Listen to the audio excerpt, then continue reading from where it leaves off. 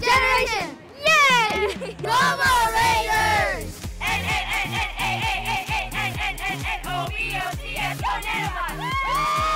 For students aged 9 to 14, the first LEGO League competition is the hardest fun they'll ever have. I like it because of the challenges and the different missions that you have to complete and just the strategy in it. For team mentors, coaches, and volunteers, it's a rewarding adventure. The students really look up to the judges for giving their time to listen to what they have to say, all the solutions they've come up with, and the robots they've designed. And for sponsors, it's one of the most enlightened investments they can make. Time Warner Cable is involved with First LEGO League because it is directly aligned with our initiative, which is called Connect a Million Minds.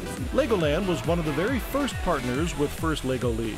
We offer a North American Championship and additional tournaments other regions participate in. First LEGO League is an international program designed to get students interested in and excited about STEM, science, technology, engineering, and math.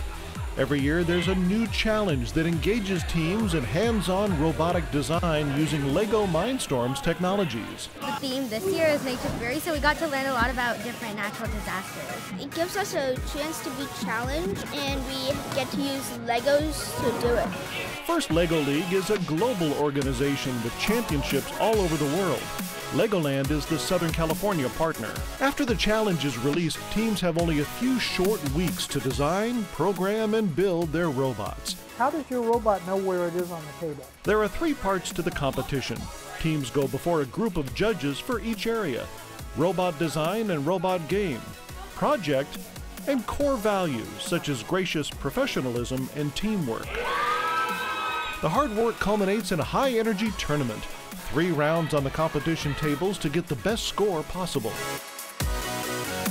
We started with 28 teams in a parking lot for our very first tournament 15 years ago with First LEGO League and Legoland as partners. We have added tournament after tournament every year to give teams a chance to compete and participate in hands-on science. Every single team here, if they qualify, it's just like the journey of going with your friends throughout all these challenges. That's the fun part too. Not just one person can do it. It's really about the team. Yeah. That's what First is all about, giving team efforts. The scope of our support is incredible. We have corporate sponsors, government support, and support this year from a former NASA astronaut. I jumped at the chance because I had heard such great things about it, and I knew that the First robotics program in general was doing some great things and getting students engaged in engineering and problem solving, so I could not come.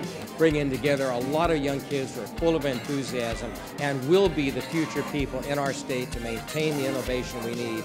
And it's First LEGO League and Legoland who are making that possible. The mission is to inspire young people to be science and technology leaders.